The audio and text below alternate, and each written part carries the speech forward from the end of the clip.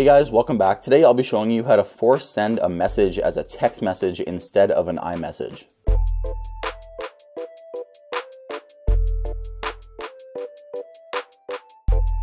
So this issue often occurs when your friend or your family member switches from an iPhone to an Android phone, or they just completely turn off cellular data and they're not able to receive iMessages, and your phone still wants to send those messages as iMessages even though they're not completely sending and your friend is not receiving them. So on your end, there is a way to force send a message as a text message instead of completely turning off iMessage on your phone. So I've set up a simulated scenario here where I've shut off all internet in regards to the messaging app, so an iMessage will not be able to send, and then once the iMessage does not send, I'll show you how to force send that as a text. So open up messages. I have a message here right to send to my dad. I hit hey, and then it sends as an iMessage, but of course, since there's no internet in the app, it will not send. This bar up here will never fill in because there's no internet to the app.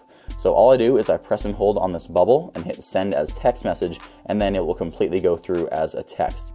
Now, if you want this to happen every time there is no internet, it does take a few minutes for the server to recognize that it will not send, but this does help a little bit. Go into settings, messages, and then hit send as SMS. And now whenever it detects that there's no internet or your friend will not be able to receive the iMessage, it will send the SMS.